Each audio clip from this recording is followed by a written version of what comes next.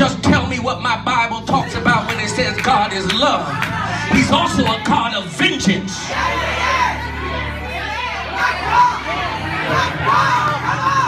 Hello, somebody.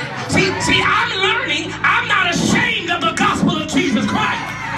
I can preach this in my church if I want to preach it in my church. I don't have enough time to be standing out with picket signs and all kinds of stuff, but I definitely can preach a word in my church.